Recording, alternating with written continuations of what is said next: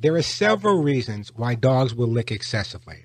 The first thing that happens when a puppy is born is the mother will lick the puppy clean. So from the day that puppy is born throughout the rest of its life, licking is associated with calmness and mom. That's part of the reason dogs become excessive lickers.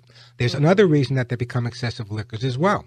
Their strongest scent is their scent of smell. But also their sense of taste is very important. When a dog licks us and licks our body, it's not always because we taste good. The chemicals on our skin tells the dog an awful lot about us, hormonally, food sources in the area, even moods. So that's another reason why dogs will lick an awful lot.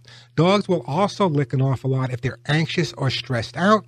That would be a way of calming themselves down. And another reason that dogs will lick excessively is if, in fact, they're having some type of oral problem, whether it be tooth or periodontal problems. But those are the reasons for excessive licking.